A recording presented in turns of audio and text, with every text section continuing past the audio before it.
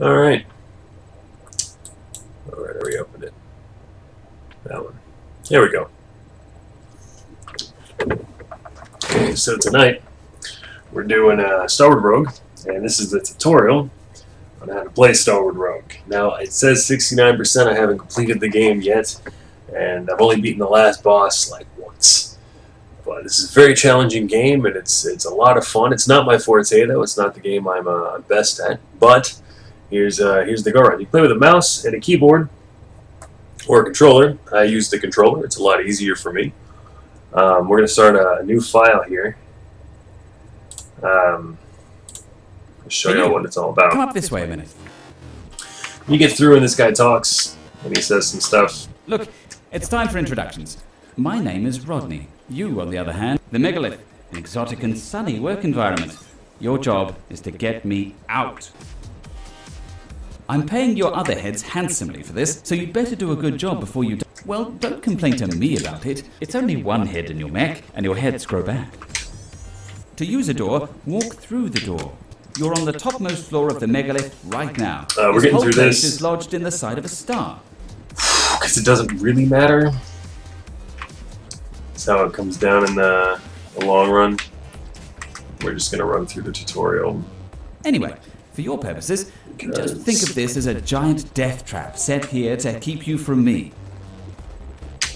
Luckily for both of us, unluckily for you, the warden is also down there. Giant rope. Your main weapon has infinite ammo. Blocked? Aha! Or are you? That was a test. You're totally not blocked. This type of barricade. Okay, now you have an energy weapon. Okay. So we're going to start a new run. As a tutorial, I suggest you listen to what the guy has to say. He's quite funny. But for the purpose of this, we're not going through the tutorial because it just goes over the basics of the game, which I'm going to hit rapid fire as soon as we get in so you can see actual application. And there's mechs you can choose from when you start the game. We're going to be using the white glass. It is the basic of all the mechs. And then Rodney is the guy you're supposed to be saving. He's the dude you were listening to in the tutorial, and he's the guy we're gonna try and get going here.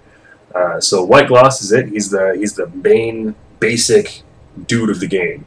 Everyone else has, you know, repulsive mind, magnetism. This guy's got the Guardian Blaster. He's got no additional special, but he does start off with 2 shields, which is phenomenal, phenomenal for this game. But again, we're gonna start with White Gloss. I always play on normal. Never go to any of the other modes. And then you can also put on dev mode and play with everything unlocked, which I wouldn't recommend. I'd recommend just unlocking it yourself, just to see what you can find, what you can do, because you're going to notice a huge difference between what we do on this file versus when I post, because I'm going to be doing a full run to Rodney as each of the mechs to show their different, the differences in the mechs themselves, and how to play them, and how to go through them, and how to pick and choose your items, basically. So we're going to go ahead and we're going to start run. That's all with keyboard. Now once you're in the game, the controls are all laid out by Rodney in the beginning, but in case you don't know, the start button on your controller brings up the menu, and then you can hit settings, and then in settings, you can actually look at view and edit controls. And once you click that, it tells you exactly what all the controls do and what happens, right? But I don't need to edit my controls in any way, shape, form, or fashion.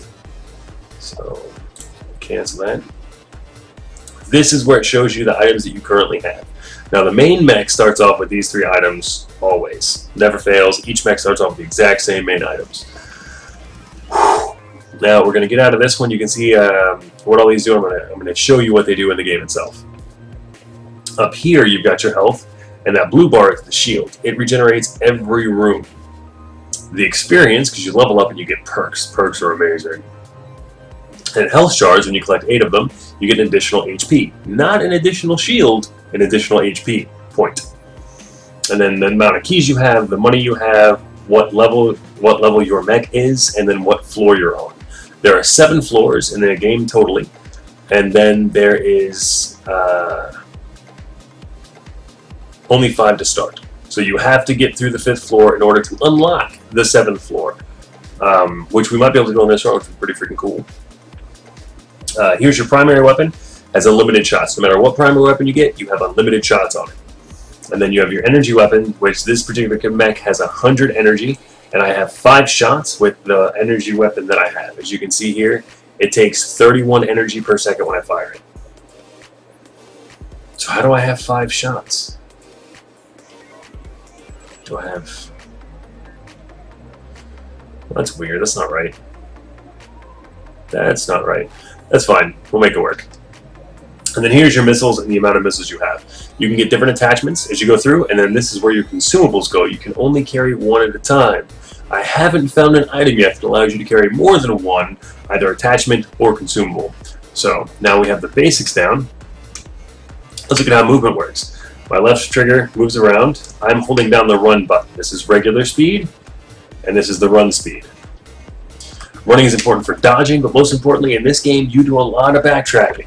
Because you've got to find keys, you've got to find doodads and doohickers, and most importantly, you'll see on this first run what I do after I level up.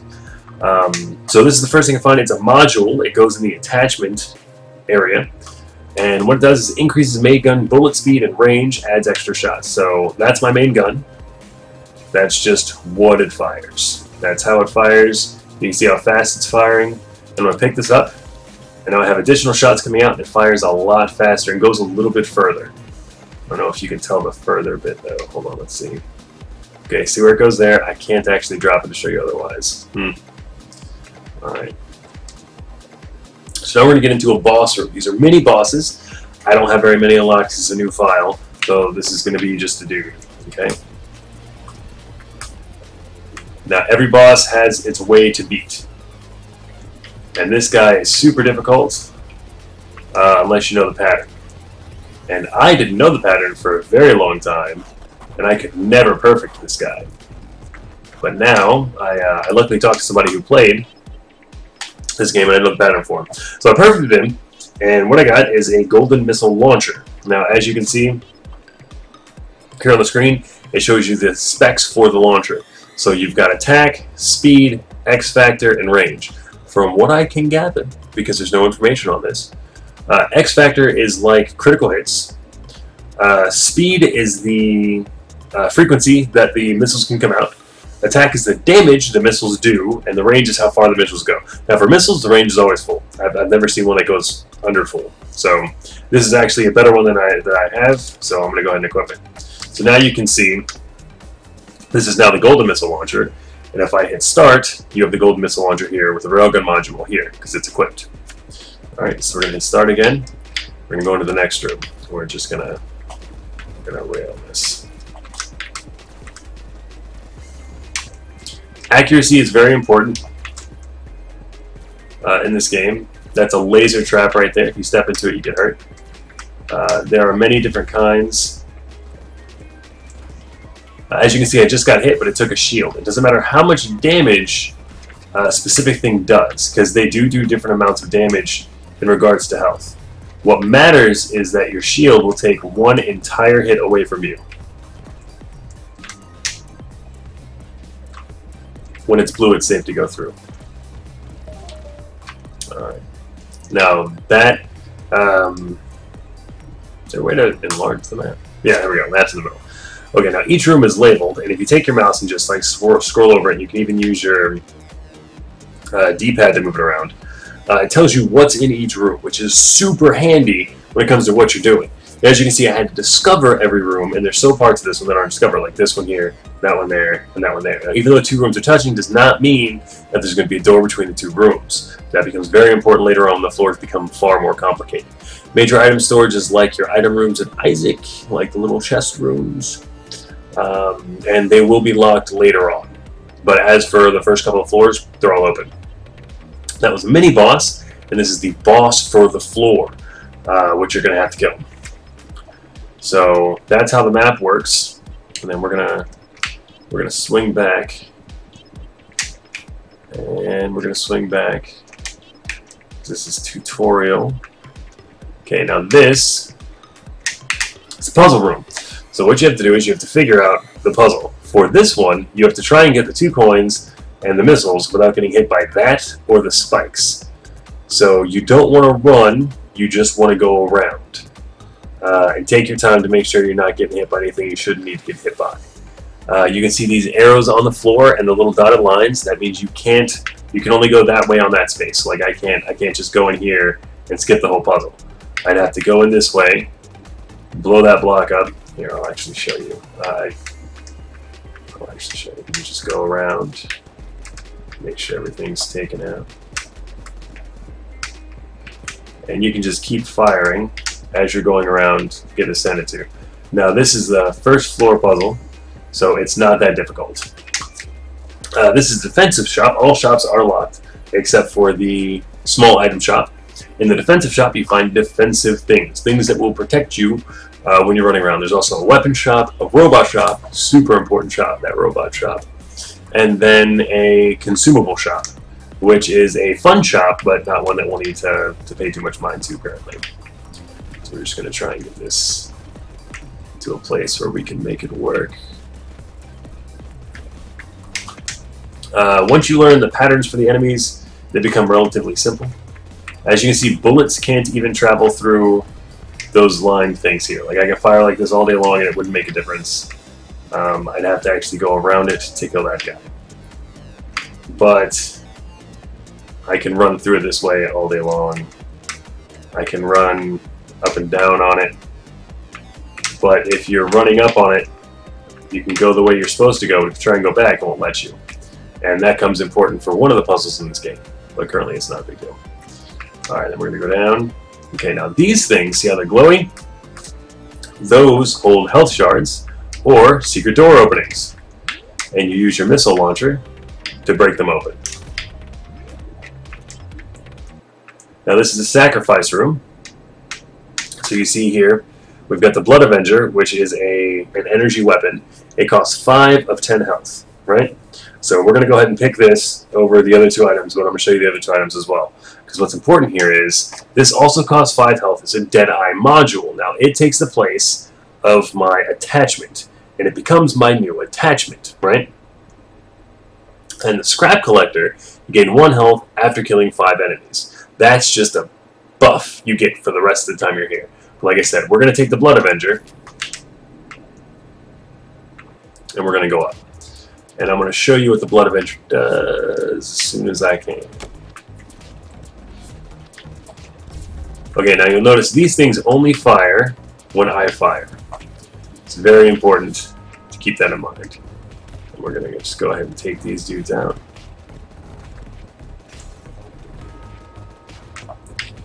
And then these dudes are the last ones. Like I said, you just learn what the enemies do, and you're pretty much covered.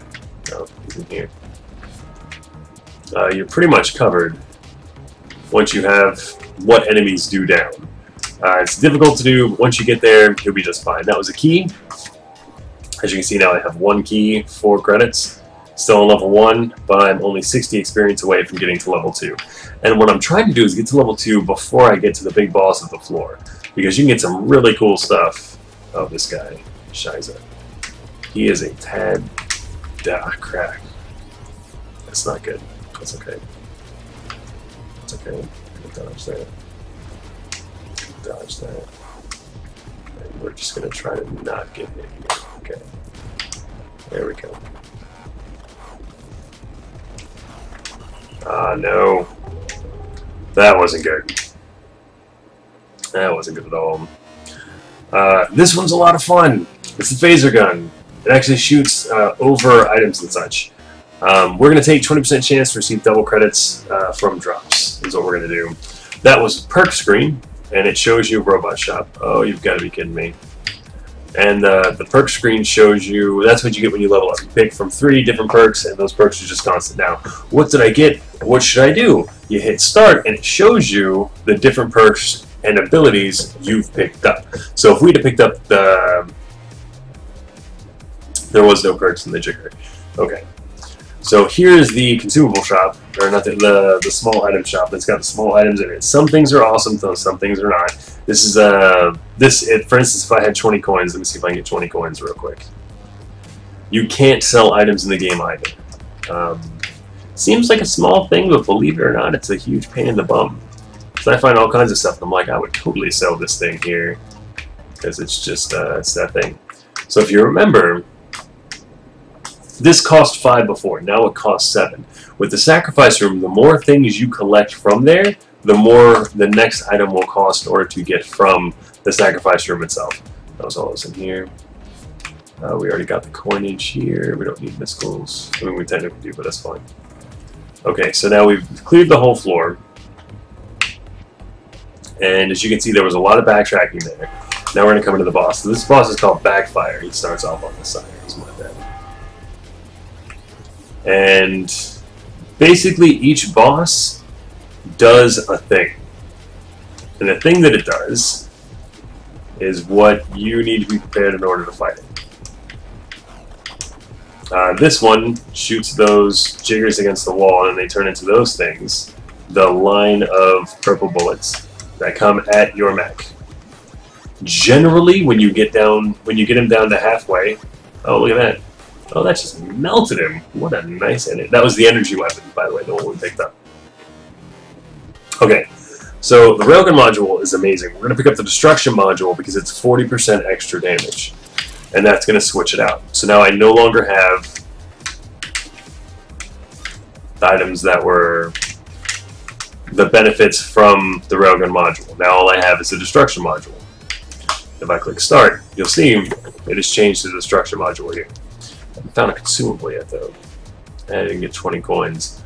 So, next floor it is. And after you beat a boss, the next floor is the yellow door. Now, once you go past floor 1, you come across these things. I call them quests. So for this floor, the quest is to make it to the next floor without taking damage in any way for a bonus. The opportunity will disappear if you leave the room. So you have to take it as soon as you go to the next floor. This isn't a very good one for me because I always get hit, especially if I've got shields. And as you can see, I've got 5 HP, but I've got 1 shield. Yeah, buddy. So we're going to head up, we're going to see what's in here. Spitfire, the Blood Avenger, melted that boss. So we're just going to go ahead and keep it, because that seems pretty awesome. And we're going to fly down. Let's see what we can do. Now, this is where this phaser gun comes in handy, because it can shoot through walls. Which means I'm protected, I'm not going to take damage from what's going on, and I can kill everything that's going on. I don't think there's a way for me to be able to take that advantage right there. Another important thing to note is that, oh yeah, I can just go up that way, that's fine. There we go. Oh, and he hit me in the last flippin' moment too. Gee golly. Another thing of note is once you kill all the bad guys in a room, all the bullets disappear. Super important. I'm sure you've noticed as time's gone on. It's very important to this guy. That guy's a ram. He comes at you. Like I said, you got to remember, each enemy has its own way of killing it. You just got to decide which way is going to do the best in order to get the job done.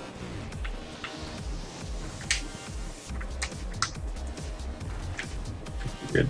Oh no. Oh no! Way too much damage taken here. Okay, these are the 3 perks. You have level 3 now as opposed to level 1. And I can get increased missile damage by 2, or I'm sorry, increased maximum missiles by 2, 50% damage boost on missiles only, and increased mass energy by 25. Considering the crazy damage my energy weapon does, I'm going to go ahead and take 25 additional jiggers here. We're going to blow that up. We're going to take that and that. We're pretty good. Now, these are teleports. And the blue ones that you can see here, the green ones rather, they teleport you in the same room. So this is going to teleport me back and forth here. Now, in the item room, there's one right there. This teleports you to the room in red on your map. So you'll see I get off of it, and then I get on it. And do you see... You really can't see it, can you? Okay, if you look up here on the map, look right here on the item room. So I'm going to come off of it. See how it changes there? Because it's going to warp me to the item room. And then in the item room, you see how this room is glowing red? That's where it's going to teleport me. So you can actually get around the map a lot easier with teleporters that the developers put in there, which is super awesome because it takes time to run around. Oops. That was an accident.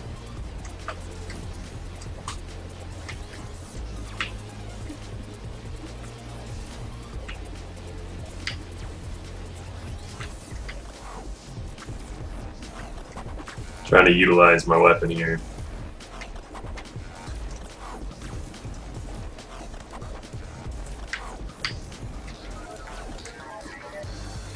If I can just stay on this wall and hug the crap out of it, I'm going to be able to not take damage here. But see, the important part about this game is it's not about... I mean, it's about skill. Don't take that the wrong way in any way, shape, or fashion. It's totally about skill. But you can use all the different weapons. They're all different kinds of weapons. Here's a weapon shop. We're going to demonstrate that as soon as we can. And here's a small item shop. Now this increases energy by 10. And considering what I'm doing with that awesome item that I bought, we're going to do that. Now you also notice the shop is empty. There's no one in here. And then this little machine down here, you can spend 5 credits to purchase 80 experience points. I don't generally use them, but sometimes if you're just like that little part away, it's totally worth doing. So we're going to go ahead and show you the weapon shop here now. And this holds not weapons, but things to improve yourself offensively. So like this is not a weapon. It is actually something that would come up down here as a power-up. So right now I've got the major coinage, small energy tank, and the energy boost. So this would show up and it would increase, it would reduce his fire rate by 10%, but boost damage by 20%, which is spectacular. This is another thing that would show up on the power-up line. It increases fire rate by 20%, but it also increases enemy movement and fire rate by 10%, which is just terrible. Don't ever get that. And the flamethrower is amazing. And I would pick that up if I had one of the 30 coins. We're going to see if we can get 30 coins in this this floor.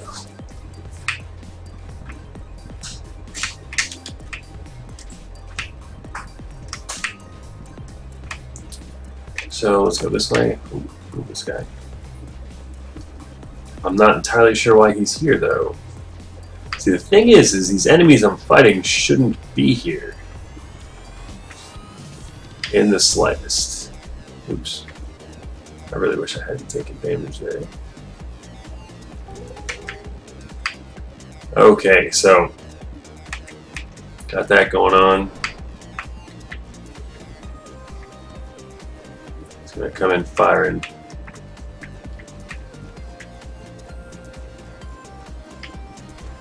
That's a crate, we're gonna open it. It's got some health in it, that's nice. Dude's just coming at us. I've never actually seen what those yellow ships do, because they like literally just don't do anything. I've never seen them do anything, I should say, actually.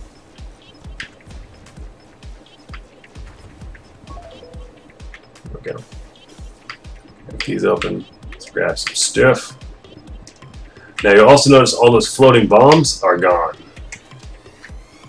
That's a teleporter that teleported me into the room, or inside of the room rather. And that opened this down here. The sacrifice room. Now I've only got 5 health, and I've already got a sacrifice item, so most likely I'm not going to be able to purchase these items. However, I am at 3 of 8. Man, so I can go down to 1 health, I guess. If I can get my hands on, actually, if I can get my hands on 5 more health shards, so I'm gonna be looking for. Now this guy is interesting. He can only be hit from the back.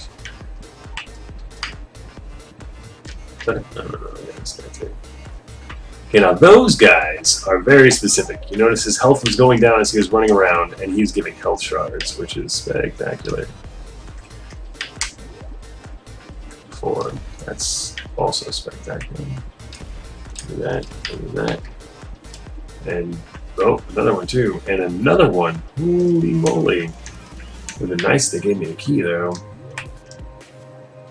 8 is just fine. Yeah, the key would have been awesome. Okay. And here's the main boss for the place. We're going to go ahead and just go in here. Sunder's not too bad. I don't want to lose all that. Now you got to remember, these bosses are in phases. So if you've got a really good weapon that does just boss melting damage, you're going to want to keep that weapon until you get into the phase that you're having difficulties with, or the harder phase, which would be the second phase. So I'm going to blow them up there. Then we're just going to come in, and I'm going to use my energy weapon to just destroy it. And we perfected him, which means we get the stat boost. Increased fire rate by 10% is all it does. So we're going to go ahead and pick that up. We also leveled. Shootable blow blahs. Do I need that? This is level 4 perks. As you can see, they're about the same. Like, I can get these perks level 4, but I can't get them at level 1. Level 1 generally is double health pickups, 20% chance to receive double credits, 20% extra credits at the beginning of each floor. That's another one I've seen. 25% chance to get double health shards when you pick them up. And then double healing items. And like if you go to those are all the ones that cycle on the first perk. But past that, like, all floors revealed is anywhere from like 3 to 5, I believe. Health is fully restored at the start of a new floor, and missiles are fully restored at the start of new floors, also ones that are done in the mid-range of the levels. But shots can now destroy shootable and missile blocks easily is just awesome and spectacular. Because that's one of my favorite things. Just one of my favorite things. Still didn't get a key. We're going to go check the rest of this floor, and then that's going to end our tutorial. For Starward Rogue. You know, I didn't have to use a missile on those, it just went through. Each perk does something. I don't even know why I'm going past the wall for this. Perk of the weapons, man. Perk of the weapons. And now that I can destroy shootable objects, you'll notice that I don't have to fiddle around with destroying those blocks either, wasting shots. Basically, it just goes straight through them. Like a hot knife in butter, buddy. Hot knife and butter. Oh, I saw that too. I saw it. I didn't move. No! Alright. We got some credits coming in. Oh. These ones I'm not particularly fond of. These particular kind of rooms, because they're just like waiting rooms, I guess would be a good way to put it. Because all you can do is just wait.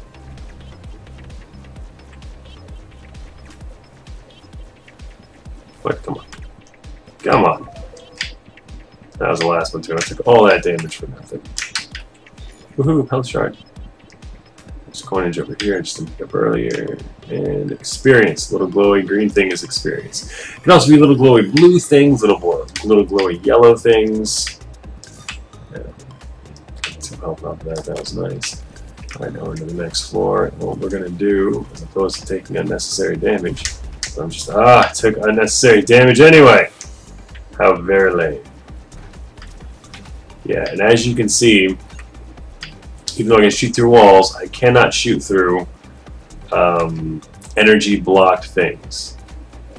So when that guy was throwing out his energy blocker, I couldn't shoot through that, but I could still shoot through a wall.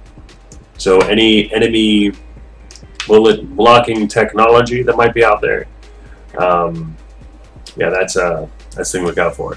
This is a health upgrade storage. You can see when you walk up to the door, it tells you what it is and how many of your key cards you'd have to use to unlock the door. I've never seen more than one key card. I think this is just there to remind you of how many you have. A health-related item lies within, so we're going to go up and see what it is. It's just health by 4, expensive space of 2 missiles. So I have 8 missiles right now. I'm going to pick it up. My health goes up to 9, my missiles go down to 6. So, and that's completely worth doing almost every time. Having an insane amount of health in this game is super important. That's all I can think of in regards to doing Starward Rogue. This is your tutorial. Giving you the basics of the game, how to make it work, and what to make it work for you with. So I'll be uploading more videos of actual run-throughs of Starward Rogue as soon as I can. I hope you enjoyed. I don't know. insert interesting, fun tagline here to end the video with. Use your imagination. No. What just happened? There we go.